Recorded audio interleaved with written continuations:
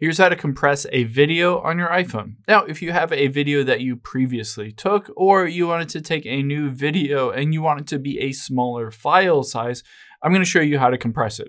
Now, let's hop into your settings on your phone here. And then let's scroll down until we find camera. There it is. Tap on camera.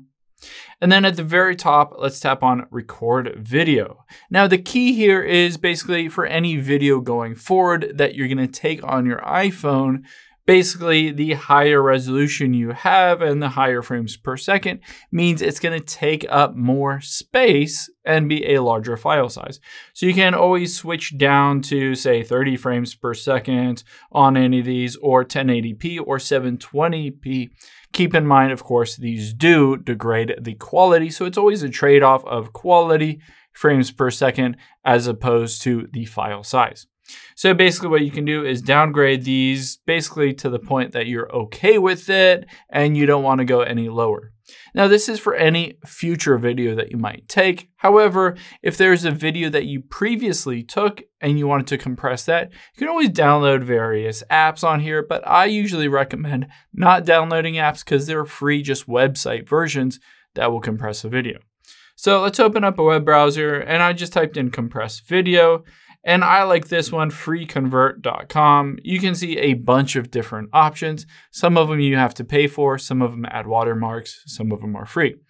Now let's tap on free convert. Of course, that is free. And it says the max file size is 1 gigabyte. Now just hit choose files and then photo library. Now all you have to do is choose a video on here and hit add at the top right. This will add that specific video on here, and it doesn't take long to go through the process of compressing it. So I can hit compress now, and it'll go through the process of first uploading the video, and then it will compress it and show us how many megabytes it saved. So you can see it doesn't take that long to compress a shorter video on here. And now you can see it saved 40% of the size. So I can tap the drop-down menu next to the download here, and you can see a couple different options. I can save to device, save to Google Drive, whatever I want. Let's just hit save to device here, and I'm gonna hit download. Now that you've done that, you can tap the little drop-down menu at the bottom left here, and then tap on downloads.